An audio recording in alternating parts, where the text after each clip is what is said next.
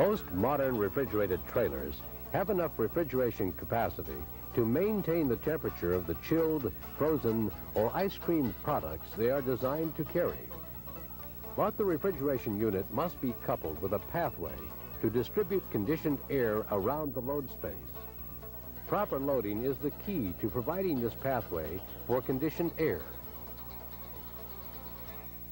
The trailer, in combination with the way the product is loaded into it, must provide a pathway for conditioned air to surround the load and stop outside heat or cold from reaching the load. Without this pathway of conditioned air, heat from the sun, road, and outside air will penetrate the walls of the trailer and warm chilled or frozen products. In the winter, cold outside conditions can cause chilled products to freeze.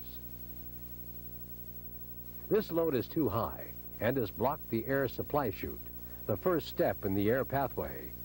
A blockage here completely prevents air from traveling along the rest of the pathway.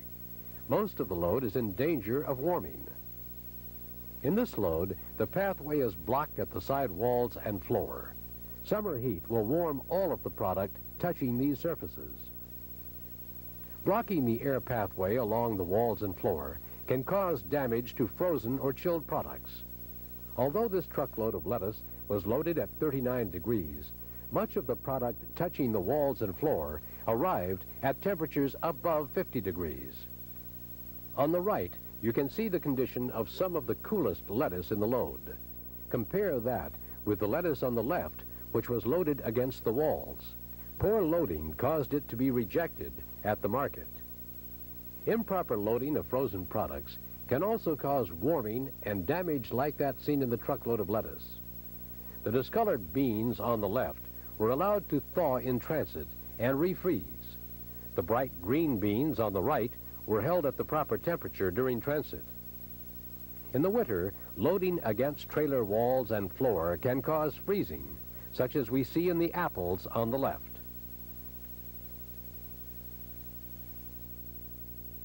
Remember, the goal of proper loading is to maintain a clear pathway around the load to allow refrigerated air to absorb heat entering from the outside.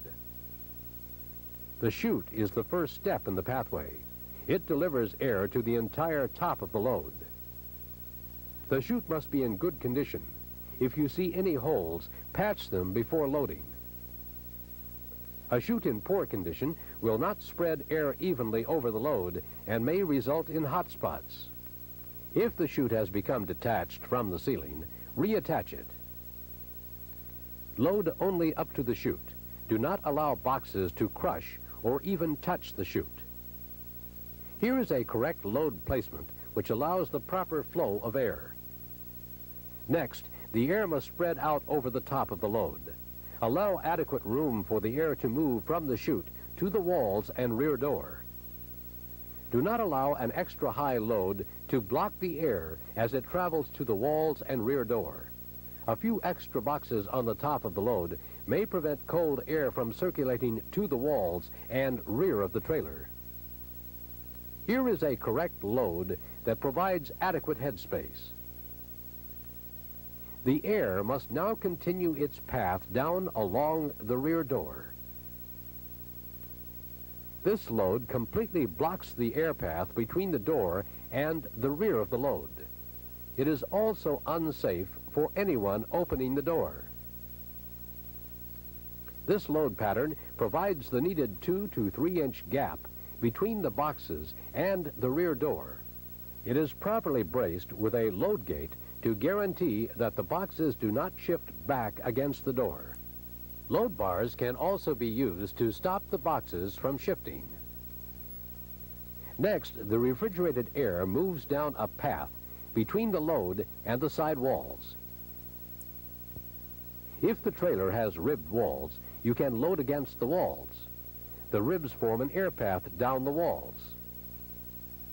Unfortunately, 95% of the trailers in use today have smooth walls. Loading directly against smooth walls blocks the air path between the load and the walls. With smooth walls, the load must be placed to allow an air path along the side walls. Some strawberry shippers use this method to keep palletized loads braced away from the walls.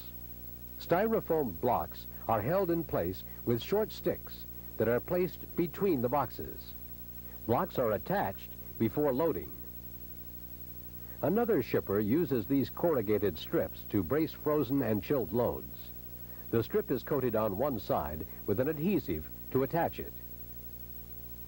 If the trailer is wide, you can build an air path down the middle of the chilled load, as well as along the walls. Airbags should be used to stabilize a chilled load with a center pathway.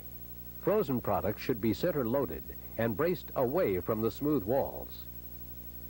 If there is not enough width for paths along both walls and in the load, use only the wall paths. They are far more important than the load path. Next, the air must begin its return to the refrigeration unit along the floor.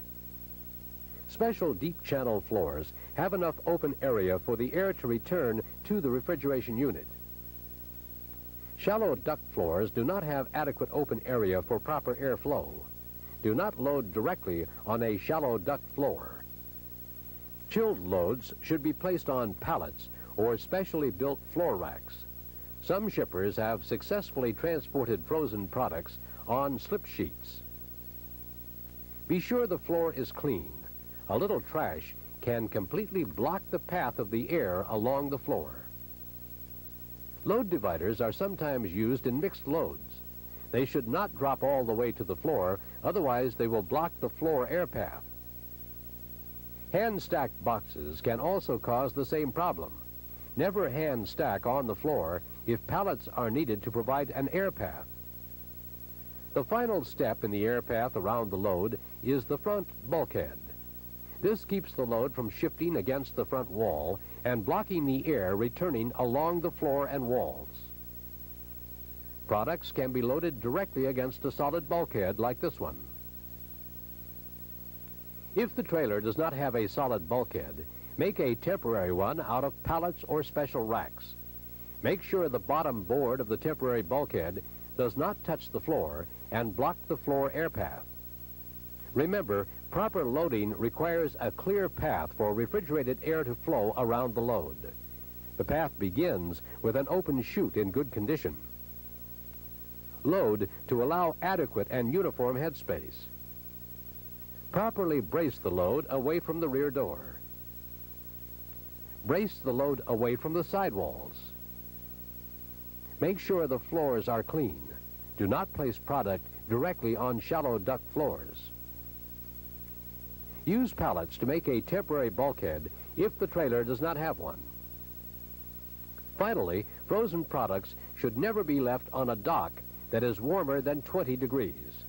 Chilled products can quickly warm if they are left out in the open. Never leave them on an open dock. Only load products that are at proper shipping temperature. Tell your supervisor about any obvious trailer problems like damage to walls, broken door seals, odors from previous loads, and missing air chutes. Trailers should be thoroughly pre-cooled before being loaded, and the trailer doors opened only just before loading begins. The refrigeration unit must be turned off when the trailer doors are open. If it is left on, ice may build up on the refrigeration coil. Follow the recommended loading practices, and you will have done your part to ensure that the product will arrive at its destination in good market condition.